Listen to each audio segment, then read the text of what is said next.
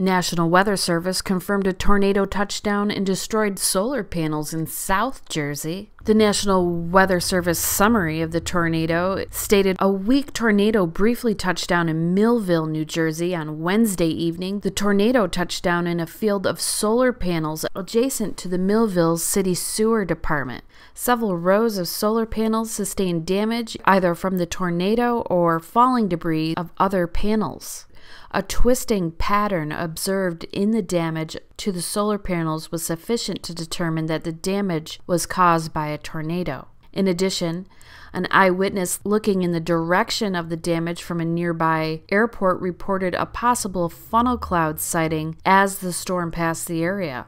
Wednesday's second tornado touched down at the Voorhees greenhouse in Hightstown, shattering the greenhouse's glass roof and tossing metal support beams into the air. One woman was cut by flying glass, according to the National Weather Service, but no serious injuries occurred.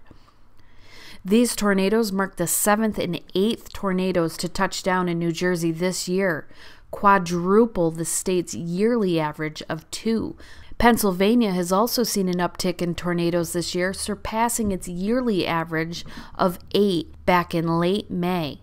What is exactly causing the regional increase in tornadoes? Well, this article here says it's unclear to scientists. I, myself, am more prone to think the changing weather patterns descending into this natural cycle is to blame. Do you like this show? Give us a thumbs up. Want to support us more? Share to your favorite social media platform. Buy a t-shirt or become a Patreon. All links are in the description below.